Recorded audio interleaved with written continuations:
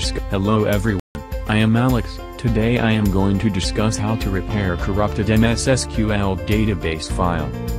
Microsoft SQL Server is a very established, fast, extremely popular and affordable database engine. This is a relational database management system developed by Microsoft to store and retrieve data requested by other software applications either on the same computer or another computer across the network.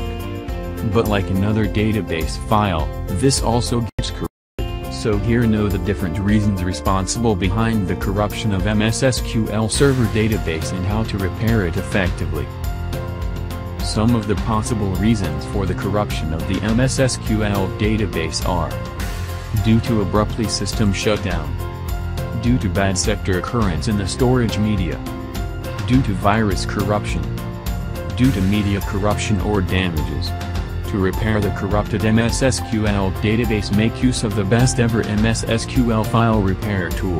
This is professional recommended solution to easily repair corrupt, damaged, broken database file and also fix any type of errors in SQL database.